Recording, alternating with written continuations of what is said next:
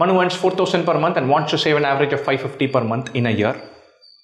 In the first 9 months, his monthly expense was 3,500. And he foresees that 10th month onwards, his monthly expense will increase to 3,700. In order to meet his yearly savings target, his monthly earnings in rupees from the 10th month onward should be.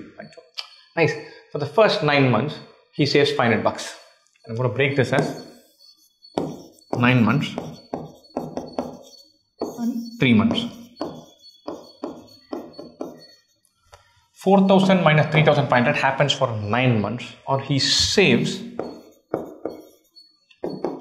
500 into 9. He wants 550 into 12. I'm going to break it as 550 into 9, 550 into 3.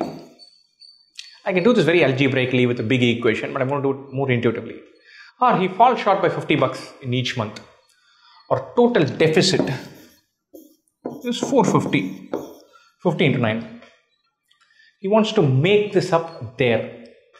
50 into 9, 450 is his delta.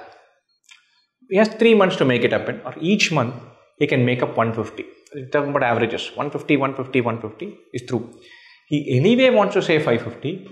He needs to make 150 more than that, or he has to do 700 into 3.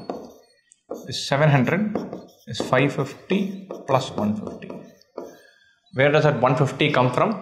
450, his deficit is 450. He has to make that up in the last 3 months.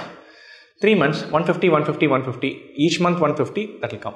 Or he needs to save 700 rupees per month in the last 3 months. His monthly expense will go to 3,700. His income should be 3,700 plus 700, which is 4,400.